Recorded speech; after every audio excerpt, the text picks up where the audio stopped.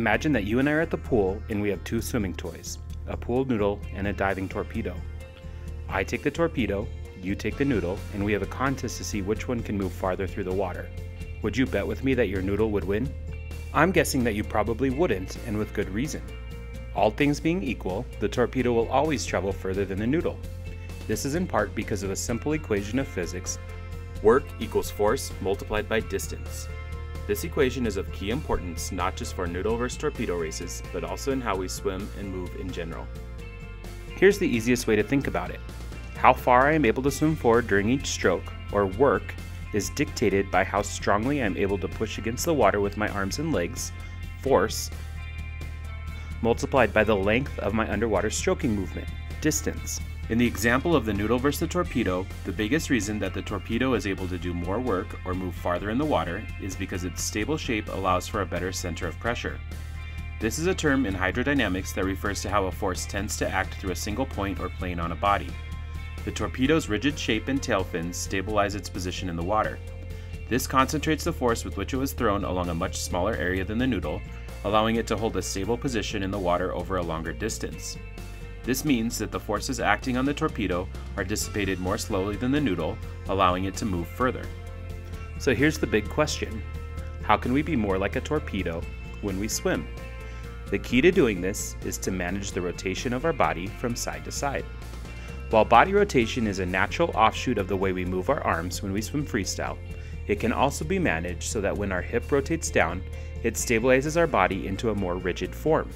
When this happens, the down-rotated edge of our body becomes our center of pressure. This causes the force that we generate as we stroke and kick to concentrate and act through that edge. If we hold this edge through our stroking movement, we can increase the distance or length of our stroke that we are able to generate force in the water.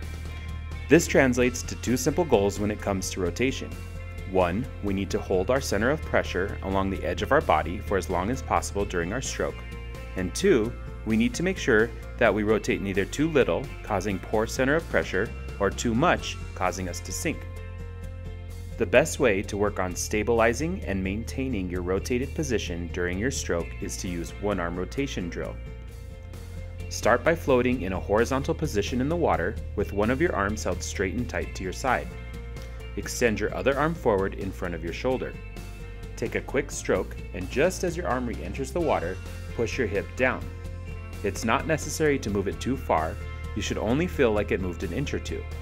As you do this, you should feel the edge of your body press down as your arm extends forward. Take your next stroke, focusing on maintaining that center of pressure with your hip for as long as you can during the stroking movement.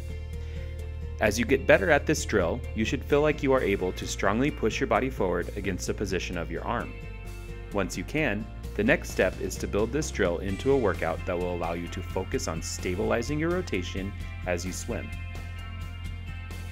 Maintaining a stable center of pressure isn't the only way to harness the natural power of your body's rotation. Nevertheless, it will stabilize your position in the water, allowing you to travel farther forward with every stroke. This will reduce your stroke count and help you to swim faster. If you'd like help with one of the drills in this series, or you'd like to have your stroke analyzed, please visit us at any SwimLabs location. We'd love to help you learn to swim fast, faster.